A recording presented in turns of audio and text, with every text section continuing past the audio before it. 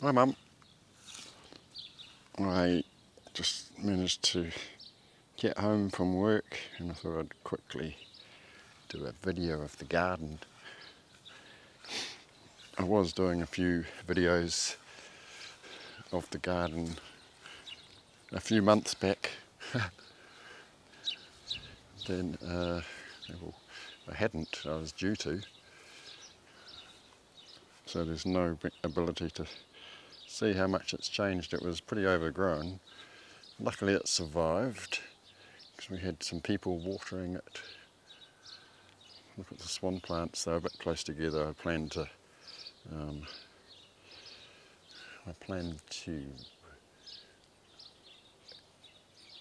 spread them out, plant them out.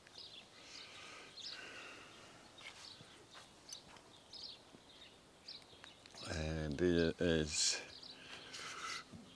oh excuse me, that's my, the kumara, the sweet potato.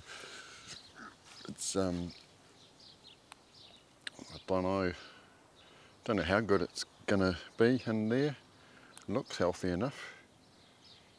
It's starting to go a little bit yellow, and I think it's been watered enough. It's not that deep in there, which is probably a good thing. Zucchini looks like it's is that one gonna survive? I better pick those ones that look like it hadn't really been liking it for a little while. I don't think it's produced a proper zucchini as yet. Probably a good thing, otherwise it would have been rotting.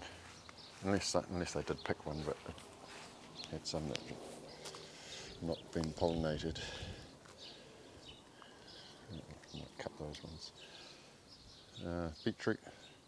Beetroot looks overdone. There's a few there, good.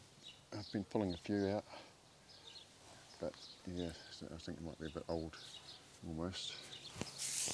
And the yellow beetroot looks like it never. Some of it's grown. That one's out. That one's out of the ground. Yeah, still. I wasn't here. And same with the beans. The beans never got looked after. Never got picked, so they died.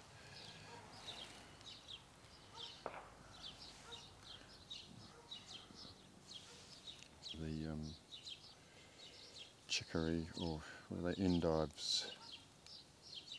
Planted some lettuce seedlings over there last night. The comfrey. That's some hand-me-down spinach over there that's still going alright. That's a permanent, whatever you call it, I guess, perpetual, old-fashioned.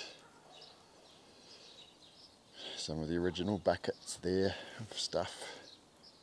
Yeah, some beetroot. Beetroot over there. They're probably, I'd say that they're old as well. I don't actually know, haven't worked that one out, whether you can leave them in. This is there's some spearmint and cardoon. There's some calendula. Several different. I was actually right in that spot there. I was dropping seedling trays of microgreens, and I've just ripped that up and shifted it. So I put some more stuff in there. But yeah, those beans, they would have been a lot happier with some care. They did have some beans on there, but yeah, they're a bit slow and probably should have been picked because they like to be picked, and they keep growing. Corn, there's some dead corn up there. I think that was the, I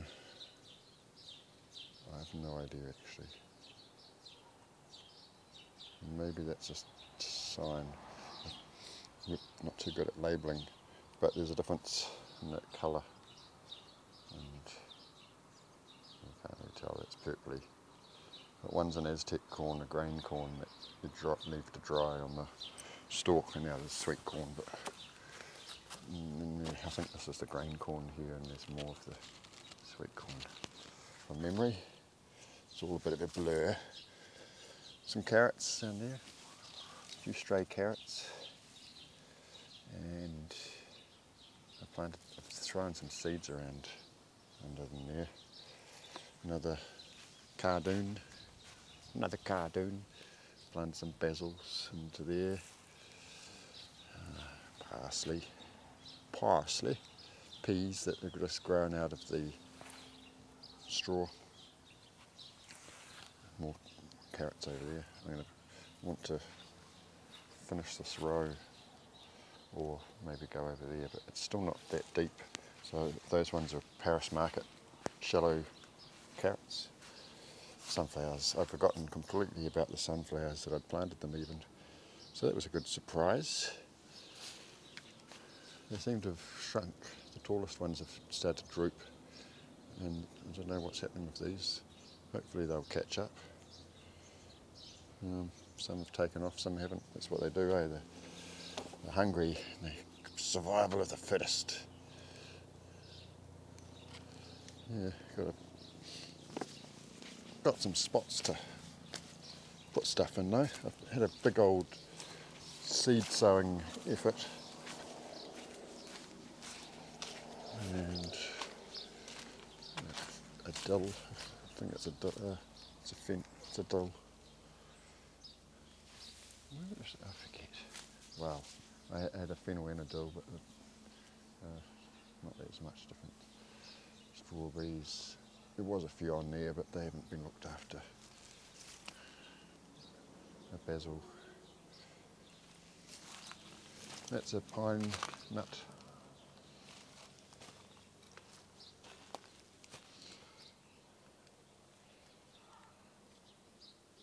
It might be I don't really know what that is over there, a blackberry or something that's sprung up.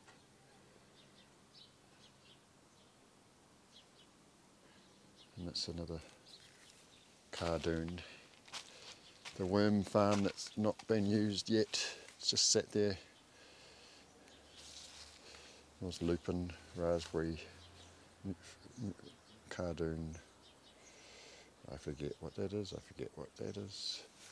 And the swan plant, Cape gooseberry, weed, pumpkin. We got a big pumpkin in there. There's my compost. I just got another about 200, 200? Might have been 180, 200 litres of coffee ground. So it's like 6 or 8 of, no, 10 of those, 9 of those or something like these. 9 of these 20 litre buckets. I've thrown a lot of stuff in there in the last few days. Left that unopened salmon there to cook a bit. Hopefully it means that I can bury it. Oh, I won't get, nobody will want to eat it, like no rodents. Who knows? Cardoons. Right, you can eat this cardoon. You can eat the stalk, like I think it's sort of like a cabbage, spinachy type end result. But it's a bit like rhubarb, and it likes to be blanched in a way where if you're going to harvest the whole plant, you actually wrap the base in paper or something like that. But the flower, it's artichoke thistle, so in the second year you get this flower come up, and if the plant's nice and healthy, and the time I saw it was when it was under a tree like that, it's a big thistle the size of your hand, and sometimes 5, but 3 of them on a stalk, and it can be 7 foot, 8 foot, something like that.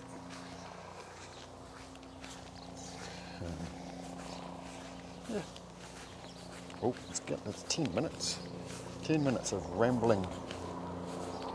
So I thought I'd try and quickly plant some tomatoes, see how far they get, try them there, Here's my Manuka and Karnika seedlings that I planted. They're surviving.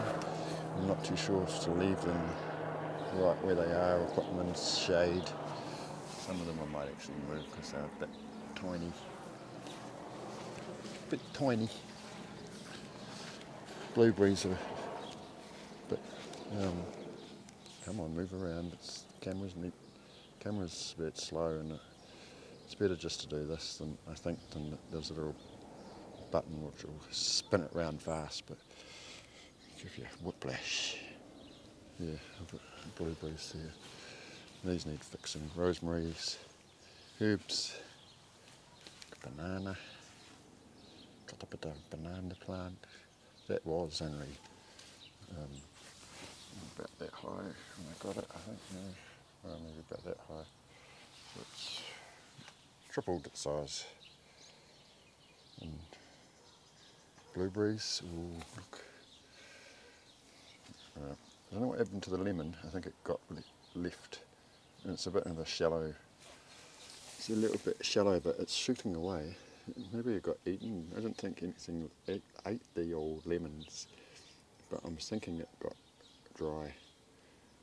And it's a shallow pot. So that's going to get potted up soon. Just really, I don't know whether to put this fella into the banana into the ground or just leave it. It's not my place. I'm just really trying to. But I thought some of these I'm sort of growing on. The fig's got a bit of something, a bit of speckle. Anyone here know what a fig speckle is? What the fig is that? And raspberry. Yeah, it's. I might move that as well. It's maybe too hot. I've got some yams there that I just put in there found that I'd bought from the supermarket and then hadn't got around to planting them. Gotu kola, this is a good thing, eh? It's sitting in water pretty much. It's an aquatic, semi-aquatic. You can be aquatic, well, is aquatic, but you can have it outside in the shade on land to an extent. You can be indoors. Melon, try melon, late melons, blueberry, and happy to do this. Look, oh, the water's warm. Gee, got some plants to plant the plants in the garden. I can't help myself. I planted some seeds, but I thought just look at those, see? Earlocks.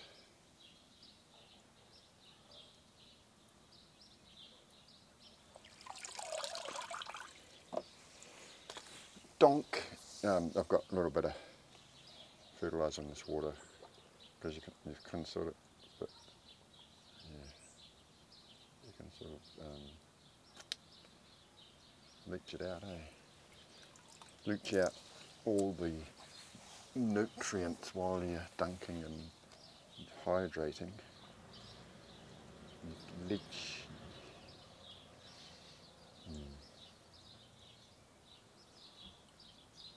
Gone through and done all of these pots, even though they've been watered. I don't know how well, how regularly. They're still okay, but yeah. There's supposed to be water banks, water shortages. Got to be careful. Oh, look, see this. I hadn't done these ones. It was getting dark. I just put them over here. Sort of in the shade, but it's not really. It's in a little hot spot. It's sort of in the shade, but it's not. It's actually completely the opposite of that. But I had them in this little, behind the wall there, in the shadow. I was worried that the lawnmower man was going to come and spread his seed all through. So that's why I put, okay, I'm going to do the spinny thing and give you a whiplash. Yeah, I don't know, I might move these two. There's my little seedlings. Might be two. But yeah, I had them on the ground here. Just going to cover them, but yeah, he's going to come and mow the lawn, so then I'll have kaikuria in the kaikuria in your plants. Just dunk this one while we're at it. It's a Nico with some rocks in it that we picked up in the last couple of months on the beach and on the mountain too. Anyway, yeah, a garlic, I think that was as good as it was going to get, little garlic. So, and some more of those tomatoes, cheap tomatoes, bought ones, and some peas that I want to plant soon as well. So that's that. That's the exciting world of the garden. It's doing alright for having just been bare grass. Whenever it was last year, must have been June, May, I can't remember. And this one's really recent, and I'm kind of just getting soil. I'm making soil and growing some plants in it while I'm waiting for the soil to be made. It's a bit deeper. It's a bit deeper over there, but this is really only just,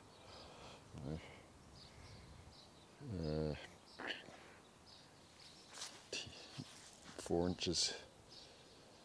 It's probably only about 4 inches, 6 inches. Whereas over there we're up to